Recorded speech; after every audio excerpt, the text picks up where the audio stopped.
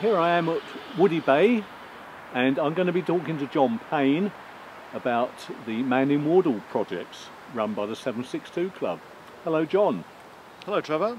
Well, as you say, here we are at Woody Bay in the autumn of 2021. So, as an update for the 762 Club, many viewers will have seen the work we did when we launched Lynn into operation, and she's been overall very successfully operating here at the Lynton Barnstaple Railway for the last few years, notwithstanding a short delay whilst the world went into lockdown with the pandemic. In parallel to that, we've launched our project to manufacture two new Manning Wardles, that's YEO and EXE, and despite the fact we haven't been able to do much physically, we have been raising money in the background. So I'm very pleased to report that a number of members and subscribers have continued to support the 762 Club, and we've built up a relatively healthy cash balance to be able to spend on new items. One new item that we did go to place an order just before the first lockdown was for the cylinders for the locomotives.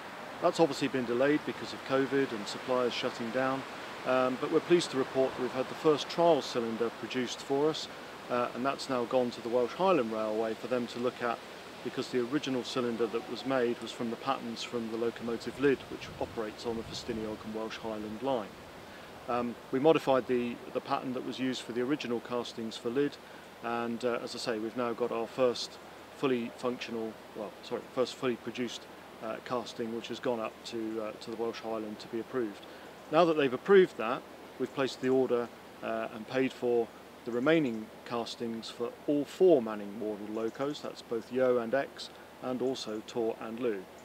When they're all produced, half of them will go into store, the other half we will use for the two locomotives that we are in the process of reconstructing. We've also got quotes out with many different component suppliers for things like wheels and parts of the motion, and certainly over the next 12 months we anticipate a healthy supply of new components being made. So when we're back here again, hopefully in the autumn of 2022, we'll have a number of items to show from the motion for both locomotives, and at that point we'll probably start planning to put them both into construction and due for completion, hopefully in the not too distant future, notwithstanding any future pandemic issues that may occur. So all good, and we continue doing what we do best. So people can still invest money like they did with Lynn? That's right, yes, absolutely right, Trevor. We've still got memberships open for anybody who wants to join. You can support either YEO as a locomotive on its own, or EXE as a locomotive on its own, or indeed you can join and subscribe for both locomotives, and we have a number of members who do that. In addition, we will publish our sponsorship list just before Christmas. So again, as we did, which was highly successful for Lynn, gives the opportunity for individual donors to sponsor specific components on each locomotive, and obviously get their name recorded on our website as on our Roll of Honour. So we look forward to launching that just before Christmas. All very interesting, Jon, and I thank you for your time and effort in doing this, and I suppose I'll have to spend more money, which I do not mind doing.